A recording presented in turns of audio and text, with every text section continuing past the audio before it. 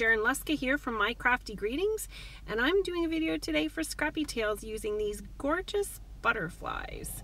I absolutely love these, and there's 3 sets of them. I only got the 1 set, and I'm kicking myself in the pants for it because the other ones are just so gorgeous. Look at that, isn't that great? And I tried to find a picture so that you could see the rest of the butterflies, and this shows all the sets. Joy Wilson made that card. She's just incredible. I'll add her link below.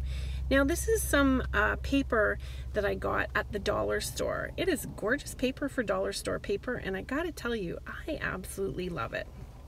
And it has the color purple in it, which is my best friend's favorite color.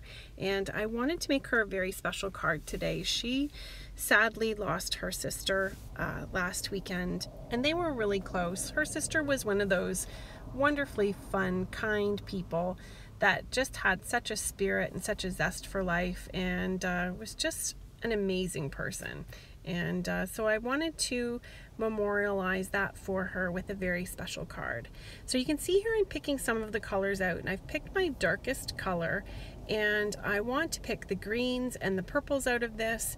And you can see pretty much everything goes together, but if you want to do a gradation of these types of papers, it's important to try and pick papers that have design weight to them.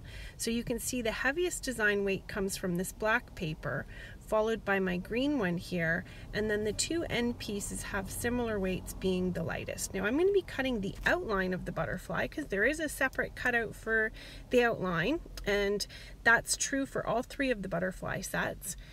So I cut the outline out, and I'm using these pieces that I cut specifically to fit on my slimline card here, and I will put the measurements on the screen. So you're going to run some ATG on your slimline card, and don't worry that the cutouts are there. We're going to cover them up, but we're going to be coordinating the butterflies over the top. So as I'm doing this, I'm just going to quickly say too, I'm sorry if I sound a little tired. We've been up 2 nights in a row with my poor little Ziggy, and I'm actually sitting in the parking lot at the vet's clinic right now doing my voiceover, waiting for him to get done inside because of course with COVID we can't go in. So I have this beautiful purple paper, and I cut a strip, and I'm just going to be adding it to my central panel here. That's just a piece of Nina that I've attached it to. And then I'm going to be using some of my famous packing foam to add some dimension to the back. And of course I love this because you can lay it out over top of your piece, and you can see right through it to know exactly where to cut. Plus you're saving the environment. That's such a big bonus. And anyways, I know everybody's going to be wondering as well what happened to Ziggy. I had given Ziggy the Advantix 2 tick, flea, and whatever stuff, and he had a horrendous neurological reaction to it, and he has been jumping and crying and just having a horrible time. So this is some heavy duty vellum that I have that I ran through and embossed, and I'm going to sneak a couple little lines of ATG on here, one straight down the middle because the butterflies are going to be covering most of it, and then I'm just angling a couple little dashes out each corner so they don't flap around. And once I get this centered onto the panel, luckily it's not showing anything through. So I use ATG for one side of my packing foam here, and then I always like to use the multi blah blah blah blah blah glue. You know what I'm talking about. The one with the green container by Tombow. It's some awesome stuff.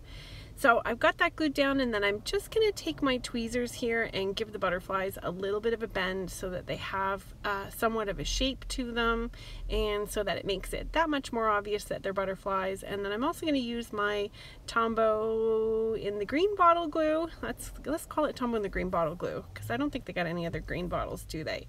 Tombow in the green bottle glue to glue down these gorgeous butterflies. And you can see I match them up so that each of the butterflies matches the little exposed bits of paper on each side, and that it makes a nice gradient. So I have some homemade, what would they call those? I don't know, sparkles? What is this stuff?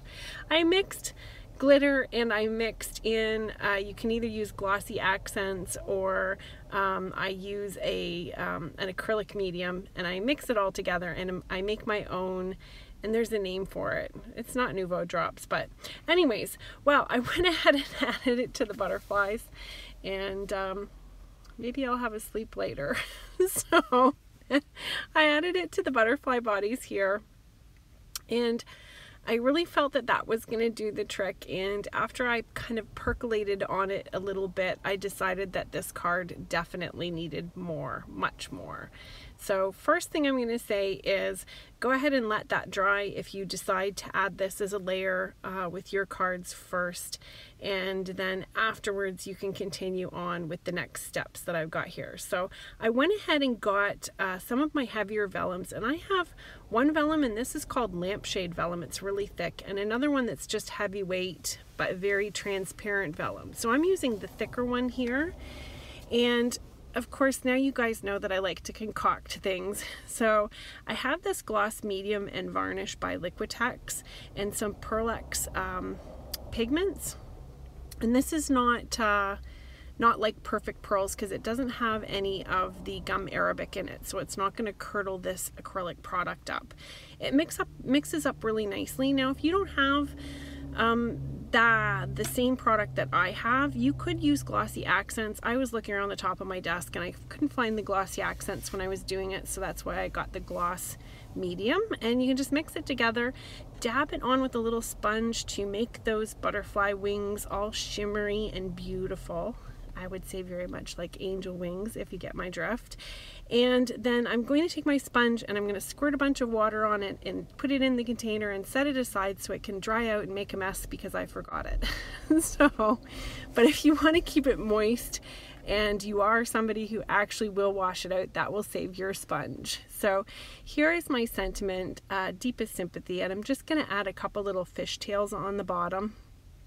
And I wanted to put some foam tape on it to pop up this sentiment, and I'm keeping it all shifted to one end so that it just kind of floats over top of the sequins that I added.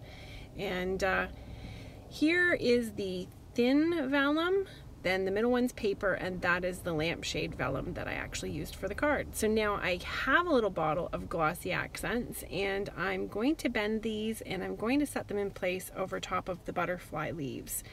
And you may look at this card and say, that's awfully lively for a sympathy card, but I'm going to say also to you, people's minds have changed about sympathy cards in recent years, and depending on the relationship that you have with the individual, how well you know them, and how well you know the person that they lost, sometimes it's more of a celebration of life sympathy card than it is a dark, sad, you know, you're hurting and my card is representing it card. I hope she's gonna love this. I'm sure she will. Thank you for joining me, and if you haven't already subscribed, I sure would love it if you would. Go ahead and share this with your friends and leave me a comment. That would be wonderful. Have a great day. Thanks. Bye.